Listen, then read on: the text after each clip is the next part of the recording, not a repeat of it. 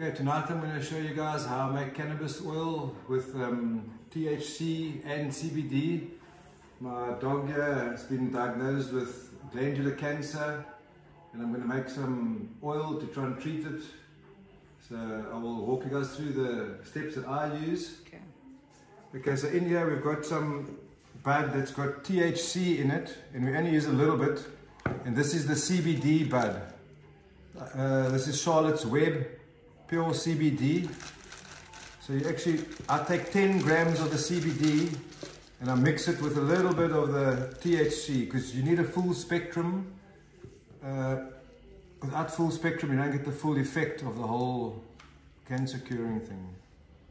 10 minutes in the oven at 80 degrees. Add the coconut oil to the decarboxylated cannabis for best results. Adding 1 liter of coconut oil to the decarboxylated cannabis and placing on a hot tray at around about 80 degrees Celsius, making sure that it does not boil, is perfect. Checking up on it and giving it a light stir every now and again.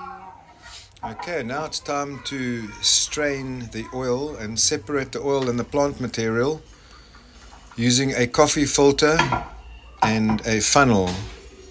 It takes quite a while for the oil to run through, but a bit of patience and a bit of help and it just separates everything, and at the end you're going to be left with all the oil and you can throw all the plant material away.